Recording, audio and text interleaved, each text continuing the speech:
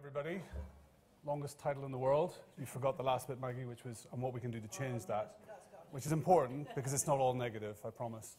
But I guess the purpose of this session today is to go through a couple of things around the industry that we all work in. Particularly from my perspective, it's a bit of a frank assessment of the digital landscape in the employee benefit and reward arena. I've been in that space now for about 15 years, so I've seen a lot of different technologies, been part of a lot of different technology solutions, and I think if some of my competitors are in the room today, they may not like everything I have to say, but hopefully you guys can sort of interpret it the way you need to. And also I think it's upon us to make a change in the future. So look, we're going to cover off the digital world our people live in, so starting a little bit in terms of the people perspective, the consumers that we have dealing with technology every day in their lives, and just what that looks like and what that means today.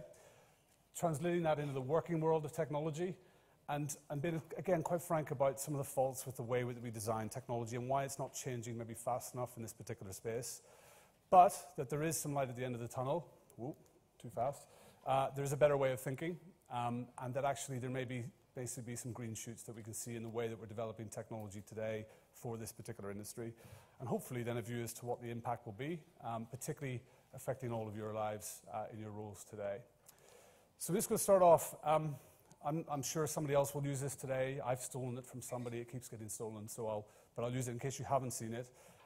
We've all heard the phrase, the attention span of a goldfish. It's 9 seconds, for those of you who didn't know.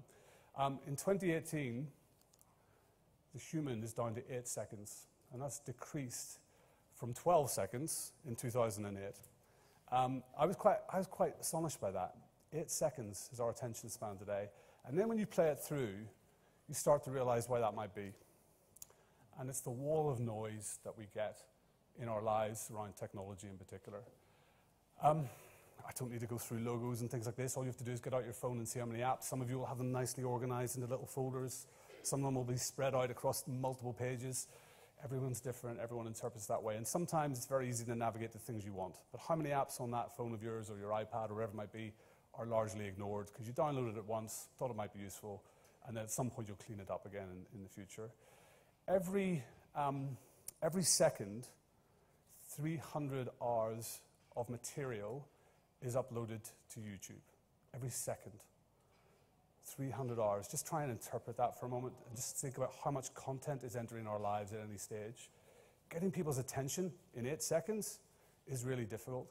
And for as long as that slide's been up, a whole year's worth of content has been put onto YouTube. That's just YouTube. It's an incredible amount for us to interpret as human beings, particularly when we're being pushed all the time. But when you look at the business landscape of technology, it's actually not much better. That's our private lives, that's the applications that we use. But if we start and look at 3 layers that all of you will be reasonably familiar with, and certainly this is kind of a little bit of insight into my world in terms of technology that I have to deal with in the workplace. To start with, I've got business applications I have to deal with. So I've got my CRM system to manage my relationships with you guys.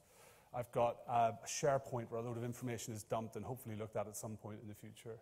I've got an intranet, time recording systems, collaboration tools, maybe some social tools creeping in there. I've got to make sure invoices are sent to my clients. I've got sales management pipelines to manage. There's a whole range of stuff. And that's before we get to the fact that I've got PowerPoint and LinkedIn and my Word documents and my Excel spreadsheets that I have to manage. There's a lot of stuff that we have to deal with just to operate our businesses today. And you'll all be familiar with this, you'll all have these systems. Take that down into HR territory, and you've got a whole layer of other systems that we all have to use. The HRIS system, so your HR platforms where you maybe update time and attendance. You've got payroll platforms, recruitment software that you've bought in last year, training and development. Holiday system is different to the time and attendance system. I don't know. You've all got different circumstances in your business. And then you've got the general everyday HR management software that might sit within there as well. Oh, too far. And then lastly, you've got the reward and benefit landscape. So what most of us are here today to do from a professional point of view, you've got a benefit management system, or a flex system as you may call it. You've got a perk and discount website. You've got the healthcare has got an app and a provider website that you can go to. The pension provider's got the same. You've got a total reward site that's different to your benefit management site. You've got a share save program with one of the share save providers. You've got a claims platform that people have to go through to claim their dental, and you've got a medical platform they have to go claim their medical. And on top of that, there's this massive, massive growing ecosystem of wellness solutions that are in the market. Whether you look at that through the physical lens, the financial lens, the social lens, the mental lens, a lot of them here today, there's a lot vying for our people's attention. And my view on this is quite simple. What happens when you do this is the first thing that happens is your employees get confused. They don't know where to go. Gethin was just talking a little bit about this a minute ago, if you were in this room. They have confusion to start with because they don't know where to go for information. They get frustrated because they don't know where to find the information that's needed at that point in time. I have this all the time. I don't know where to go for certain pieces of information. It's really difficult to do. But the worst problem is it leads to this zone. It leads to indifference. That's the place that we get most employees to with platforms. And do you know what happens when indifference kicks in? Indifference means I turn off. I don't bother. And that's a big issue for us because it leads to some fundamental issues in the way that we operate our businesses and the way that we're trying to engage people. What does that mean? Well, let's look at business performance first. Business performance, if you're asking people to look at lots of different systems and try to upload data in, means that the reporting is only actually as useful as the data input. If you've reached indifferent stage with your people, I can guarantee you that the input that's going in is next to useless, if it's going in at all. I have this issue around CRM platforms within our workplace. Trying to get people to engage with the platform itself is difficult.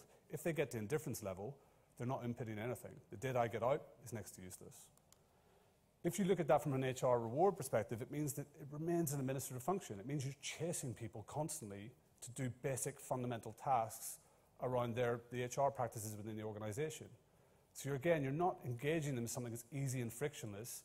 You're getting them to that indifferent point where they're just not turning on to the program. And what it means is you employ a load more people to deal, particularly with senior people who just can't be bothered, to deal with their admin queries that they've got. And of course, with well-being being the next sort of frontier of reward and benefits, there's all of these big claims about the return on investment that you can get by putting lots of different well-being products in front of your people. But if there's too many, and if you're creating more of a wall of noise for those individuals, you get to indifferent stage again. You get to indifferent stage, there's no way the educational platform that you're putting in around finance is going to get anybody onto it to actually be educated. There's no way the mental health approach that you're trying to take is going to kick off if people don't know where to find the information that's there. It is a real challenge. And there's a reason for that, which is the way that this industry has designed technology over the last 15 to 20 years. And I can say it with a reasonable degree of confidence because I've been involved in a lot of it as well. And to a certain extent, things need to change. And so I'm here today to try and say, let's take ownership of that. So how do we normally design technology? There's a kind of 5-step process that generally happens. The first is the idea itself. So is there a market need? Somebody like me has spotted something in the market and gone, actually, we can fix this. We could create something really excellent that's going to solve the problem. So take back to benefit administration or flex platforms. This happened about 20 years ago, 25 years ago, where somebody saw the amount of paperwork and spreadsheets that were being managed and thought, we can do this better using technology. And the dot-com bust that just happened, let's leverage that and move forward. So ideas are important. The next really important question that tends to happen is there a client need? Which fundamentally means, will you guys buy it? Will it sell? Can somebody turn up and showcase you a platform, get you hooked and your attention, and therefore you'll pay good money from your organization to actually buy the technology itself? So those are the first 2 steps. The third thing, quite obviously, is can I make money? A lot of the companies here today, a lot of the companies in this space, of course, are privately owned. They've got certain trajectories, so they have to make money. So there's no point building it if there's not going to be a return on investment in terms of moving that forward. And at that stage, then you go, right, we've got the idea, we think it will sell, we think we can make some money for it, but let's focus on the features and functions. And then lastly, we'll just focus a bit at the end to make sure it looks okay, it's sort of modern enough, and people will engage with it, we hope. And this is where things need to change, because we're missing a big part of the picture. You can't get away from the fact there needs to be a market need. There needs to be something there that drives and generates an idea. So I'm not going to start reinterpreting the whole cycle. Absolutely needs to happen. But the next step that has to happen in the design process is very different. It's human first. And what does human first mean? It means, is it playful, is it fun, and is it useful? Because if it's not those three things, it's not going to engage the individual in using it. If it's clunky, if it's cumbersome, if there's no reason to go back to it on a regular basis, then it needs to be there. Client need, I think that still exists. There needs to be a need for it from your perspective. You need to think that it's going to tick that box. There does need to be a bigger focus on the UX, the user experience, but that's not necessarily just the look and feel. It's how easy it is to engage with it. It's how connected these technologies sit behind the scenes. Because if they're not connected, if they're not drawing through information, again, you're just going to have to be signposted to another system to log in again. Great example of that that's been achieved in the finance space in the recent years is open banking. The fact that we can now aggregate information through into one place is a great example where actually the look and feel doesn't matter as much as the fact that connectivity behind the scenes is there so that information is instantly, frictionlessly available to your people at the end of it. And then lastly, the bit that normally gets a lot of attention, you can start to focus on what the features and functions are. Doing that slowly in iterative steps, getting it out there, what can it do? That's important as well. And this is a change that hasn't happened with most of the technology in this space yet. I'm just going to focus on what playful, fun, and useful means. All of you will be familiar with the logos on there. In fact, I dare say a huge number of you in the room have one of those applications on their phone, if not probably at least half of the applications on their phone. Yes, there's a lot of social tools in there. Yes, there's banking tools. But even right down at kind of school level, bottom left-hand corner is Mathletics. I don't know if anybody's familiar with it. It's an application that my daughter uses on an iPad at the weekends to do her maths homework. It's addictive. It's fun. It's engaging. And all she wants to do is beat her classmates to the top of the leaderboard all weekend long. She suddenly got good at maths this year because the technology is so good that it makes her want to go back into it at the weekend.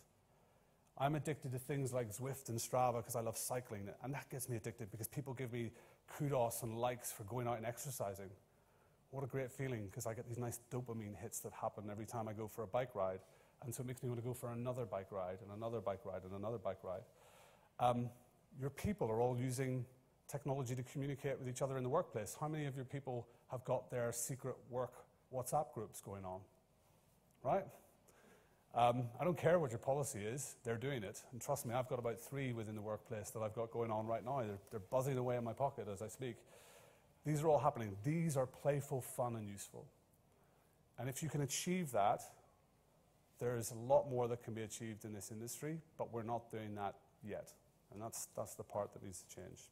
Who's ready for some bad PowerPoint animation? Good. Ready? There you go. What is the solution? Today we're not embracing a lot of these things that actually can change the way we work and develop technology. There's a couple of things that I like to focus on at the moment, a couple of things that we're working on within Mercer, certainly that we think will be relatively game-changing in this space in a short space of time. The one thing that's not really been achieved yet is social. Yet the vast majority of applications that are in your pocket on your phone are social applications. They allow people to engage with each other on subjects rather than being top-down communications.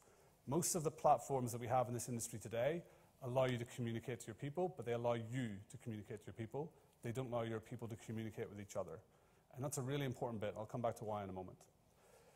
This idea we were just talking about, my daughter's addiction to maths suddenly, my addiction to cycling, it's basically built around this premise of habit loops. If you've not come across habit loops before, worth investigating.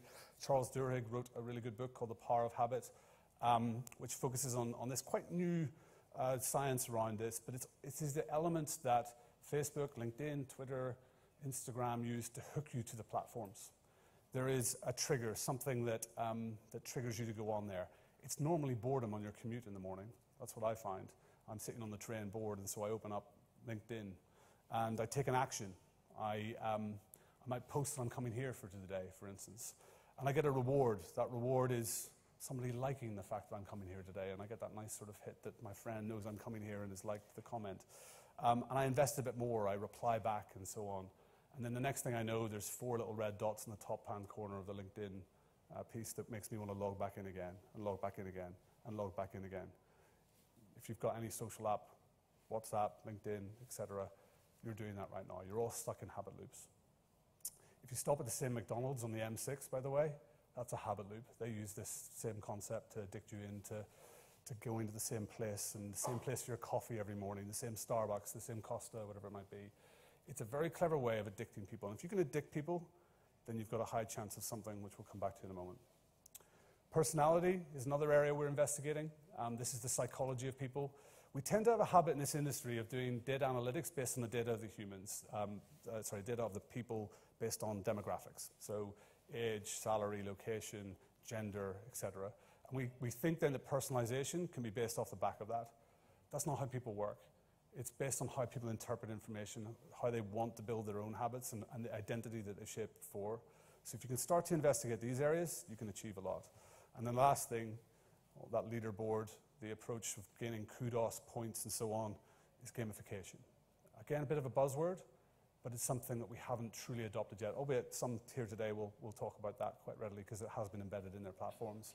When you can do that, you've got the opportunity of achieving a few things. You've got the opportunity of bringing communities together. Community is a much more powerful way of achieving things than the singular. You've got a huge opportunity to look at behavior change, and we'll come back to behavior change in a minute. You've got the opportunity to look at true personalization, not the assumed version based on some demographic, and you've got the opportunity to make it playful and fun. If you can make something playful and fun, combined with all of these other aspects, then you get engagement. And if you can get engagement in any singular platform, you can achieve a lot. Most won't change because of one simple reason. We're all being driven to develop technology that returns an investment. And actually the pace and timing of this and the ability to engage people takes some time. And that's why products are rushed to market quickly. It's why people won't necessarily change products fast, because again, they're onto a good thing. And there's normally an exit strategy in the future for the privately owned business, or a 12-month window for publicly owned business to show return on investment. It's a really difficult thing to achieve, but we need to be driving that forward as an industry, and I'm here today to talk to my colleagues in the industry about that, because it's something that has to change. Finally, and just to close off, why is this subject important? You get to do this. If you can achieve all that, you get to create a captive audience of one, of the singular person. That's what people have achieved with the phone. You've got that captive audience. The little red dots that appear create that. If you can achieve that with technology, then the next obvious thing is behavior change. We've all changed our behavior hugely, albeit with shorter attention spans, in the last 10 years because of the technology that's been put in front of us, at our fingertips, frictionless, within easy reach. And behavior change is really, really key for a couple of reasons, coming back to this. For business performance, it changes to annoying tasks becoming simple behaviors. Frictionless, easy, swipes, ups and downs, but at the moment that's not the experience for our people. For HR and reward, it means accurate data. When you've got accurate data and you're not chasing people on admin tasks, you can actually start to become strategic in the thinking that's going on within the organization. You can start to use that data to affect change in the business. That's what we all dream of as HR and reward professionals. It's been taking that seriously and been able to drive that change within our organizations. And lastly, on the well-being front, people adopt positive well-being habits and become well. That's the utopia, the thing that's driving me at the moment with product development, is how can we actually get people to change their well-being habits, not just throw more mud at the wall in terms of products at them and hoping magically they'll engage with it and suddenly become financially well, physically well, mentally well, socially well. Just putting more stuff in front of people is not going to achieve that. We have to get focused with it. Because if we do it, then the magic elusive words of productivity, being productive as an organization, can start to be seen. You can be relevant. You want to be relevant as an employer for the next 5 years? then your tech has to be relevant too. Because the generations that are coming into the workforce right now, not in 5 years' time, it's right today, are expecting that level of engagement. And we as an industry, I'm talking to my competitors and colleagues in the space, need to recognize that and work with you on it. It allows you to be forward-thinking. The tech becomes the simple part. The digital bit becomes the simple part. It allows you to move to a place where you can be strategic. And overall, my personal passion is that if we can do that, we can actually create the healthy workforce of the future. Because at the moment, all we're doing is throwing more mud at the wall and hoping it sticks. If we can create habit change, if we can get people engaged in the technology we put in front of them, anything is possible from a business perspective, from an HR perspective, and even from a well-being perspective, I hope. Thank you very much.